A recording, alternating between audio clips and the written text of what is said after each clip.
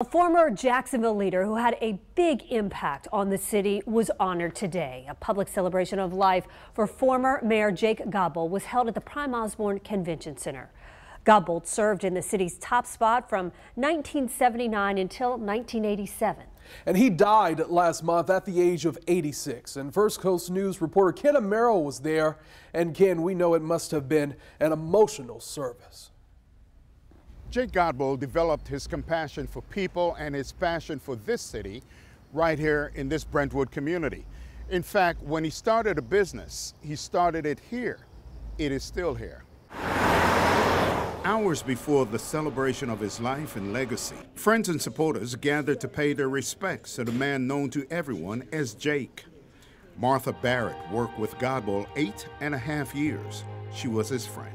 It's a very sad day, but yet it's a very happy day. I know the mayor's in heaven. Former Mayor Alvin Brown won his confidence. The city has lost a giant, someone who was the voice for the voiceless.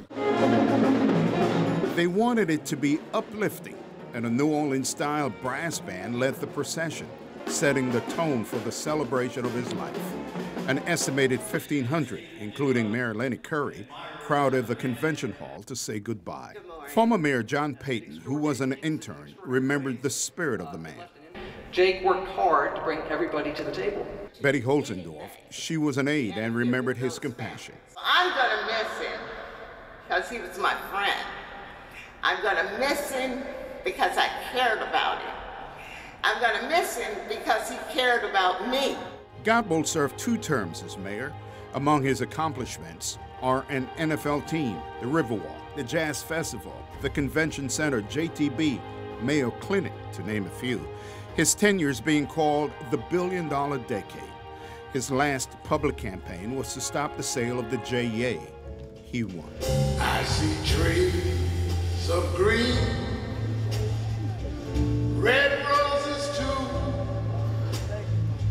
I see them bloom for me and for you. And I think to myself, oh, what a wonderful world. Jake Maurice Godbold, the mayor who encouraged a city to believe in itself. One person said, losing Jake is losing a friend and a public servant. Ken Amaro, First Coast News, on your side.